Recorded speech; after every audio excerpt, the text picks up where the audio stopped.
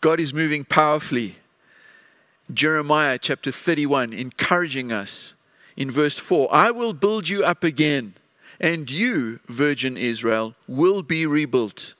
Again, you will take up your timbrels and go out to dance with the joyful. Now, I know that many of us are facing tremendously difficult circumstances, but the promise of the Lord is, this is not the end of the story.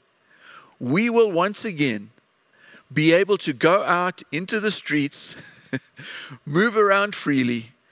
We will be able to dance. We will be able to rejoice with people. And the Lord is going to do something in our hearts and in our circumstances that causes us to live in the fullness of His joy and to be able to share that joy with so many others. The Lord's promise is to build us up. He's building us up for the purpose of joy. Hallelujah. Let's look forward to good things ahead. Let's pray. Lord, we are so encouraged by your word that would speak to us in the middle of our circumstances and give us the promise of joy that lies ahead.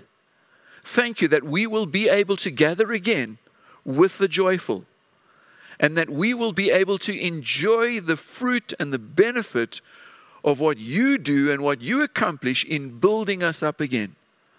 And so we choose to embrace this word, even though there's so many things that want to manifest in the opposite.